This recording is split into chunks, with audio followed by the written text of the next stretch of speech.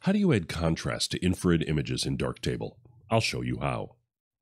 Are you interested in learning more about infrared photography? Check out my book. Details are at the end of the video. Okay, let's talk about contrast. There's a whole lot of ways to adjust contrast in Darktable. So I'm just going to type contrast here into the module search, and we'll look at a few of these. Let's start with local contrast. So local contrast is pretty straightforward. Remember to turn it on. This is one thing you got to get used to in Darktable is whenever you're using a module, you will not see any changes until you turn it on. So once I'm here, now I can adjust the contrast based on whether I'm looking at the highlights, the shadows, or the mid-range. So for example, if I wanted to take the shadows and increase the contrast there, I could increase this slider and that'll bring up the shadows here in these trees. I could do the same with the midtones, and then you could deal with contrast for highlights as well. So you could look at each of these individually and decide how much contrast that I want to apply. This is a quick and easy way to add contrast to your image. I'm going to turn this off. And we'll look at the next option, which is color contrast. So this is a way to add contrast based on sort of tints. So we've got a green and magenta contrast slider, and I can slide that back and forth, and that will add contrast in the colors. So this is another way to get kind of that hue shift, but with different looks as well. So I could do that with green and magenta, slide that a couple different ways. So for example, that red color looked really cool. And then I've got a blue, let me just reset this to 0 by double clicking. And then I've got blue yellow. I can do the same thing. I could drag this around to impact the contrast. So increase the color contrast of the blues and yellows or decrease. So these are some interesting options for adding color contrast to your infrared image. The next panels for contrast that we want to look at are curves. So I'll type in curve and I can see those. The first one is tone curve. So I can enable that. And a tone curve works very much like the curves panel that you would be familiar with, or the tone curve from say Lightroom or Photoshop. So I can simply click and drag to affect how I want an image to look. If I wanted a simple S curve, I could do something like this, and then that would give me that look. There's also a number of presets available, so you can pick a preset to jump to a specific look, and this is a great way to quickly set a contrast or try some different contrasts without just simply manually adjusting the curve itself. So play around with these different options and find a contrast that you're interested in. I'll disable tone curve, and the next one we'll look at is the RGB curve. So this is the same thing, but it's allowing us to do it on a per channel basis. So I will turn this on. I'll reset this back. By the way, these other buttons up here, in addition to the preset hamburger menu, we have a reset button that allows you to reset all the settings for just this module. So that's convenient if you want to get back a baseline of 0.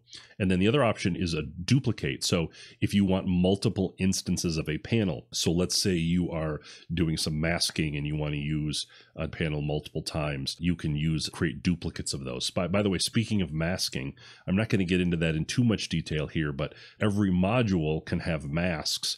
You can draw masks, and these masks could be circles, ellipses, paths, brushes, gradients. So there's a whole variety of tools you can use that could define that you want to apply the effects of a module to a specific local portion of the image instead of just the image as a whole. And you can do that with masking, and many of the modules have that as an option available to them. So let's go back to talking about the RGB curve. So I've got all of the channels here. That would be similar to just the tone curve, but if I wanted to, I could select each channel independently, and now I have access to a tone curve for the red, green, and blue channels. So now if I make an adjustment to the red channel, it'll affect just the reds, more green or more red.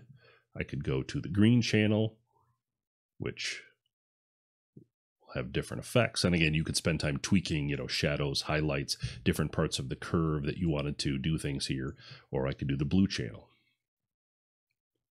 So there's a variety of ways you can increase contrast in your image, alter the tones of your image in various ways using the tone curve and the RGB curve.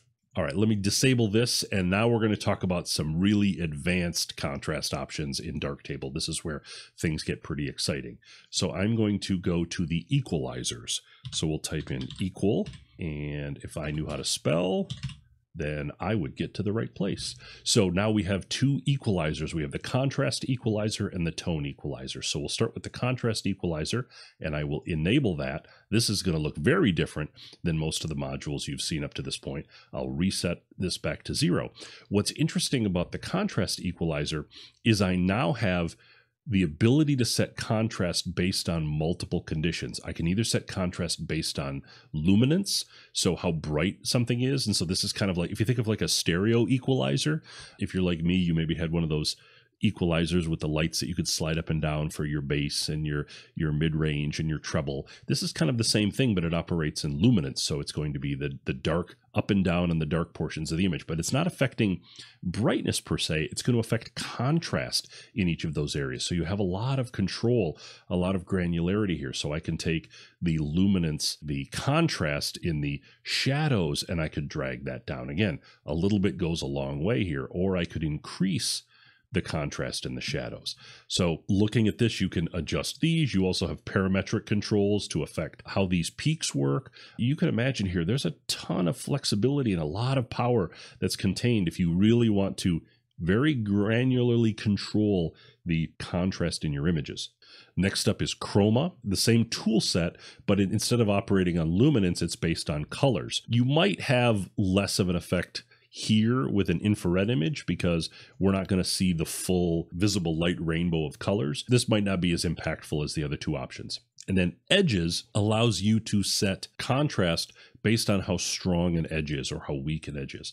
And so you've got some options here to play with. This is something that if you are really interested in tweaking the contrast of your image, you can deep dive in here and learn a lot more about the contrast equalizer. I will shut this off and we'll look at the tone equalizer, which is a similar set of tooling. And if I reset this and then I enable it, this is somewhat similar to the tone curve, but it's in this equalizer format.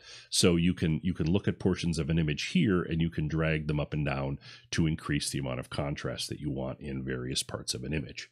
Very similar, but it's kind of an interesting take on the tone curve, this tone equalizer. There's a simple view of this, just like an audio equalizer, you can drag up and down at various brightness levels measured in stops. You can go to the advanced view, or you can then even do masking. So if you're really interested in taking your contrast game to the next level, the options that are available in Darktable are pretty amazing.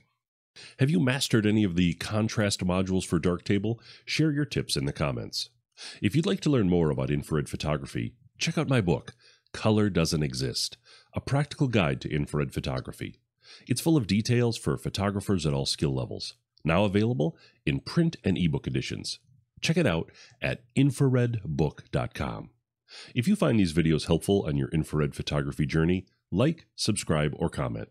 Hope you enjoyed. Thanks.